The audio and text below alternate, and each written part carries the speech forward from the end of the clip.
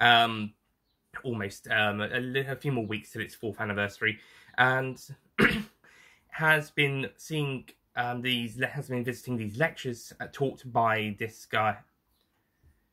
By the way, Bill is ill. So after the Doctor catches her smiling in his lectures, because to him,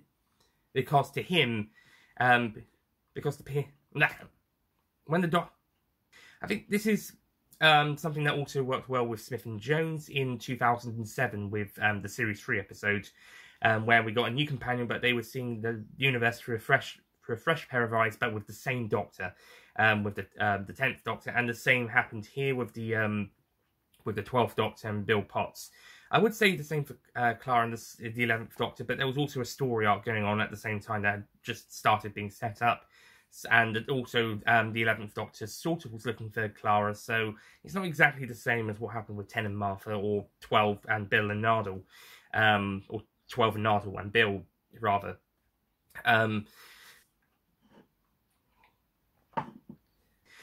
So yeah, maybe she does maybe she does try to remind, but besides that, it's never in the face. And that's, other than that, other than those examples, it's never really that important besides the relation between her and Heather.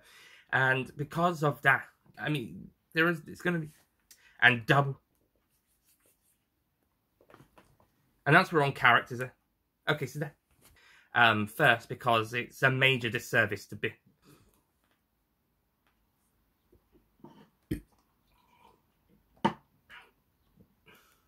But more on that later.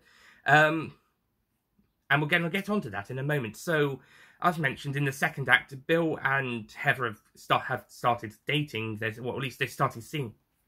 And we're about to get onto the plot. And it's some sort of oily puddle thing.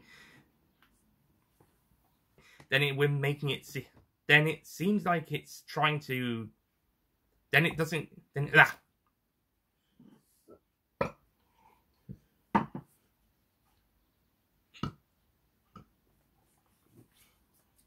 and it's rather it could be argued as a criticism, but for this story it works, as opposed to when we get to Twice Upon a Time, when there is no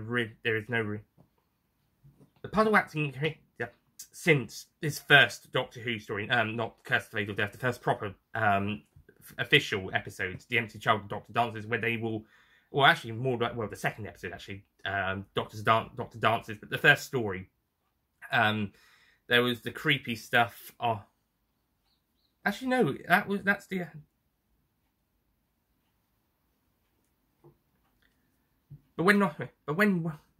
And you could argue it was also done in Forest of the Dead with the proper Dave when he was taken over by the Vashton Arrival. Well, actually, all of them for 2 Daves, apart from that conversation scene the Doctor had with one of them.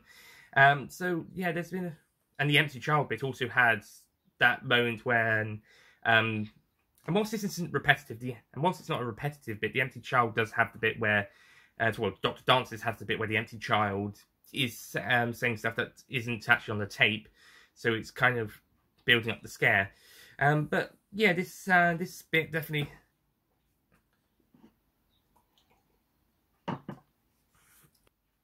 Good. But that being said, for those who predicted who it actually is correctly at the time, but it is a very easy but it is, and you'd almost certainly be right. It's even more predictable than the Missy reveal. It's even more reveal. Here's a clue. It's even more predictable than the Missy reveal in Series 8. There was a clue in that sentence.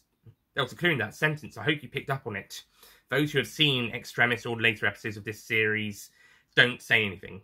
We're going to get to the reveal. Hold on, didn't I say that something along those lines in the last review? And out of the ones we've seen so far, it's probably the best looking.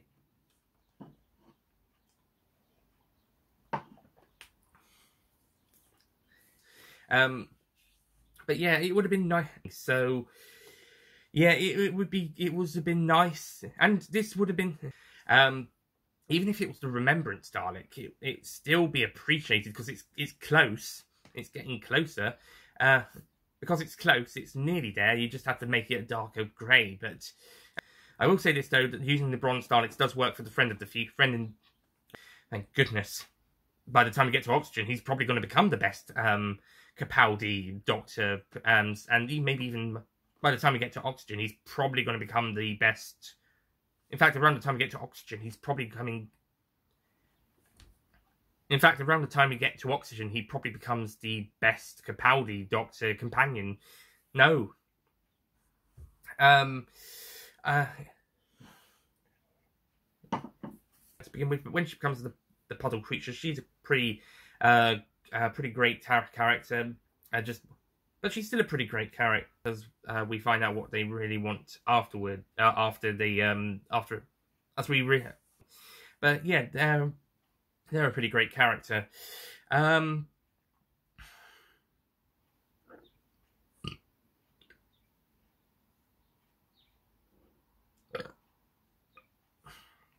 hate burping. There's only really, and you can change the relation to this character, and you could change the relation of the characters, and it would mean no, fucking hell. But apart from maybe someone who was close with the mother, like a sibling or a grandparent, but apart from a direct relation, and yeah, even some of the characters who weren't so developed, even if they're not the most, even if they're not, instead of the usual one, usual parents or a proper another. We're going to learn more about Bill and her. We're going to learn Bill and. We're going to have no. Fuck's sake. Actually, it's just cut that. Post. Well, apart from her husband, getting Autumn where and Nicholas Briggs is always amazing, and Nicholas Briggs is also amazing. So yeah, it's nice to see the Daleks again, even though it's just enough. So yeah, the Daleks are still being. So even if they're overused a little bit, the Daleks are. So even if they're overused a little bit, still like to see the. Fucking hell! So even if they're overused a little bit, it's still good to see the Daleks. It just would have been better if it was maybe a 70s or 80s Daleks for continuity, and it would have been fan service done right. It's a good little. So yeah, I find it a pretty good episode. I thought it was a nice little. Next time, we go to a planet. I'll see you guys next time for Series 10, Episode. Don't forget to click below to subscribe to the Nicholas Payne bonus content YouTube channel.